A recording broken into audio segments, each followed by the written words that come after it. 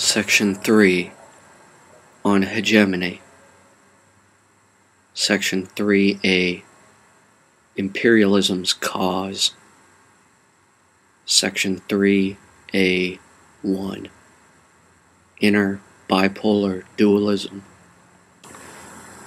Ultimately, the philosophy idealizing imperialism is a condition of simultaneous duality, resulting in bilocation of one's focus between opposite conflicting concepts. The bicamerality of the cerebrum allows such dualism to be mimicked in the psyche as cognitive dissonance over concepts such as good and evil. When a mind begins to think in terms of absolutes, of extreme opposites, it will divide its own potential for expansion against itself in a manner that will shrink its capacity. This method of calisthenic friction is what causes the effect of consciousness to exist initially, the spark that fuels the flame of ego. However, when dwelt in too long, rather than grown beyond, such a bipolar mindset will eventually oscillate between manic or depressed emotions, inspired or distracted cognitions, creative or destructive activities, and sadistic or masochistic impulses.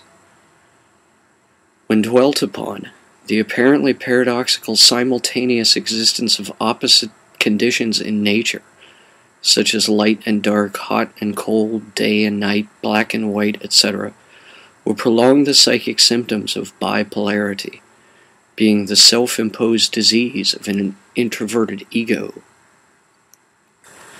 Outside of such a bipolar type of mind, the idea of an empire would never have come up, and mankind would yet, even now, remain in the more psychically awake, less technologically developed condition we dwelt in prior to our discovery of and first attempts at what we now call civilization. During the early Paleolithic, when different tribes began to be forced to share space in the same caves due to the lengthening winters at the beginning of the most recent North Hemisphere Ice Age, this bipolar mind state in our species' first potential hegemons originally arose. The idea of how to convince other tribes to share space comfortably led to the inevitable conclusion of formulating and enforcing a plan to influence them toward doing so.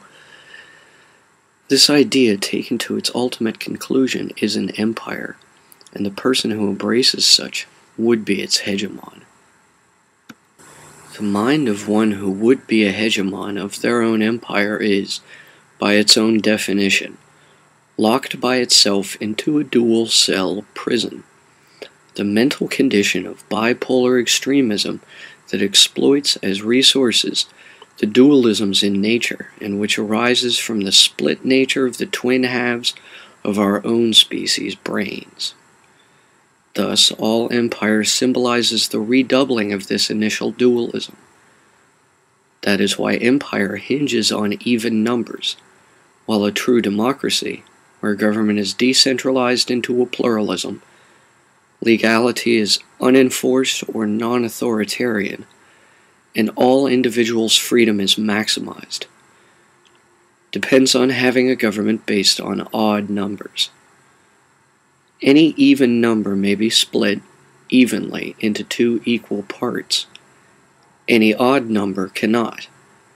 To expand exponentially, that is, gradually yet perpetually, rather than asymptotically, an empire's government must be balanced in exact equity, in accord with the bipolarity of the mind of the hegemon. The most stable and longest-lasting empires expand exponentially. Section 3A2 Outer Exponential Dialectics. To study this effect of exponential expansion by perpetual doubling, we begin by examining the rule of four that arises between the foundation level, inner bipolarity, and the next iteration of greater sum, outer dualities. Because bipolarity is a condition of cognitive consciousness, and a hegemon is a sociological archetype, we cannot say the two are entirely one and the same. There are those who are both, as well as those who are neither, as well as those who are only one or the other.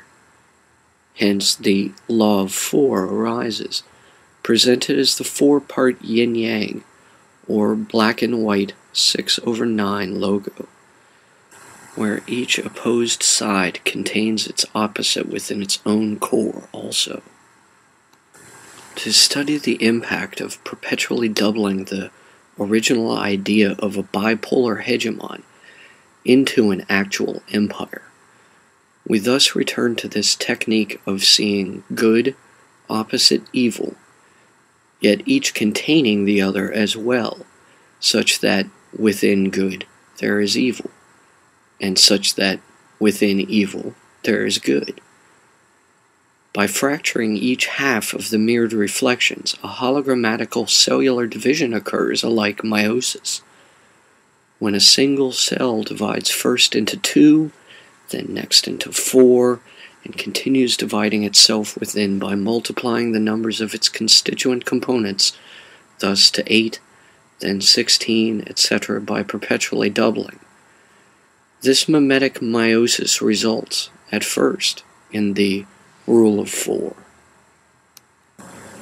To study the social impact of an empire itself being expanded by such a method, we must then return again to applying to sociology this rule of four, where there is good within evil and evil within good, as well as only both good and evil alone, where there are those who are both or neither, as well as only one or the other, and where any group, if opposed to another, will eventually be infiltrated and subverted from within to merge its motives towards those of the opposed group, until eventually dialectical synthesis between both is achieved.